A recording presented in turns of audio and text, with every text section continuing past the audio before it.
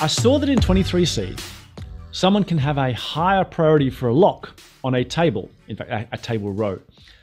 What happens when two different priorities are competing for the same lock? I went back and forth with this customer a little bit more to actually understand what they were talking about. And so by way of background, in 23C, when you compete for a row or compete for a resource, by default, like all versions of the database, everyone has the same priority.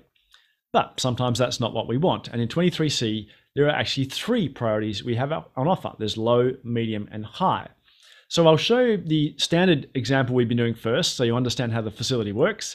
And then we'll see an interesting byproduct of because of the fact that you have multiple priorities. So let's give that a go. To demonstrate this feature in its base format, right? And this is a really cool feature because it reflects the real world. Let me do a simple demo. I'm going to create a user here called Lazy Connor. Now that's me, and we'll get to why I'm lazy shortly. And I've got another user here called Daily Payroll Batch, the program that runs to pay all the employees in your organization. Would you like to have a guess? Who's more important in this organization, Lazy Connor or the Daily Payroll run? So they're both going to have access to the scott.emp table. And let's now create some problems. I connect as Lazy Connor, and I'm lazy, so I do an update on a row. I update employee 7369, and because I'm lazy, I look at the watch, I go, it's time for lunch, and out I go. And of course, what have I forgotten to do? I haven't ended that transaction. So let's flick over to session number 2. I've gone to lunch, and just after lunch, the daily payroll needs to run. And as you'd imagine, a daily payroll run is a batch program and will need exclusive access probably to all the rows in the employee table. So they come on, and in this case, I'm just doing one particular row, but it could be all the rows.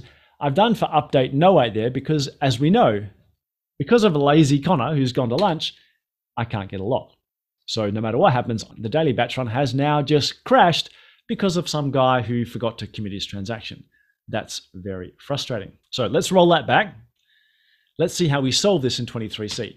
In 23C, we can have these parameters. In this case, I'm setting the auto, this is one of the longest parameters you'll ever see, TXN auto rollback high priority target, wait target equals 20. G'day, Future Connor here. Just to jump into the video for a second, we've realized those parameter names are perhaps a little on the long side and hard to remember, so we've renamed them in an updated release of 23. You can now use priority transactions, high, wait, target, and similar for the other levels. Anyway, back to the video. Now, the name of the parameter isn't too important, but let's come back. Let's remember that 20. That's critical here. Let's now redo the demo. I connect as Lazy Connor, and I'm still lazy, so this time now, because I'm just your average user, I'm going to change my priority. I'm going to say, for me, this session, my transaction priority is low, because I'm not an important person in this organization, and as we've seen, I'm a risky person because I go to lunch without committing my transactions. So once again, I lock the same row, and once again, I think, it's afternoon tea time, I'll go grab a coffee. This time, the batch run comes on. It says now I'm an important session, right? Because as you imagine, daily payroll is a pretty important thing. Let's turn timing on and start doing this update. Now, as you can see, a couple of things to note here. Number one is, even though I'm a low priority, nothing stopped me from getting this lock. I could still get that lock. It didn't stop normal operation. And over here, I still have to wait for the lock. It's not like because I'm a high priority, I just managed to get locks no matter what. I have to wait because we're hopeful that Lazy Connor will actually do the right thing and commit.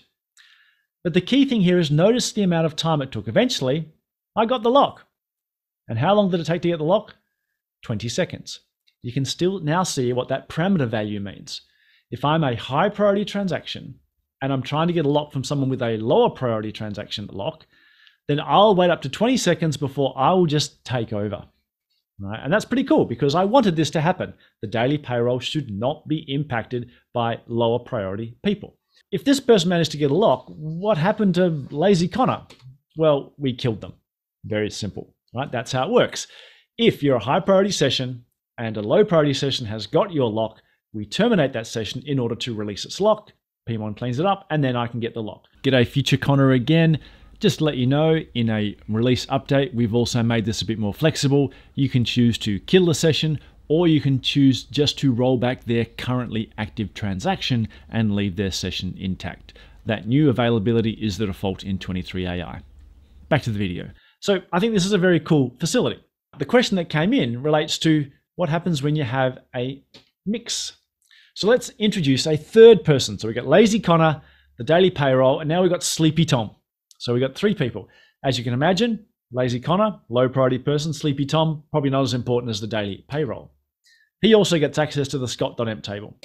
I'm going to go in as a DBA again and set the medium priority. Now in this case, the medium priority weight target is 10.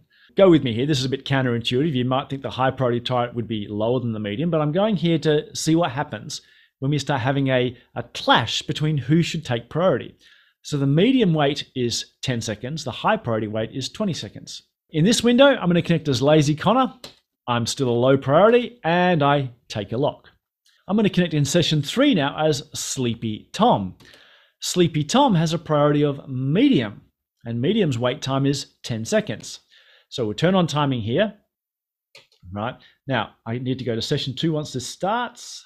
I've got Sleepy Tom, who's prepared to wait up to 10 seconds for a lock. I've got the daily payroll, who's prepared to wait up to 20 seconds for a lock. And I've got Connor, who took the lock and shouldn't have. Here's the interesting thing. This person should have waited up to 10 seconds and then taken over because that's their priority. This person should have waited up to 20 seconds and then taken over. But look what happened. After just a fraction of a second, they got priority. The high person took priority. Now, unfortunately, if we actually added up, it was the time I took to change over. It was actually 8 seconds spent here talking to you, followed by 2 seconds. This is not documented, but my observation is, what I'm seeing is that when you have medium and high both competing against someone who locked the roles are low, then the person who has the high priority wins. When effectively medium or high, they both sort of hit some timeout, the lowest timeout, and they go, okay, who's waiting? Highest gets it. And so the high wins out no matter what. And as you can see, our Sleepy Tom here is still actually stuck. He's actually still waiting. He's never taken over the high priority person. So we'll commit them, which would actually then free up this person, etc. And we're all done. But yeah, an interesting scenario when you have multiple levels all competing for the same resource.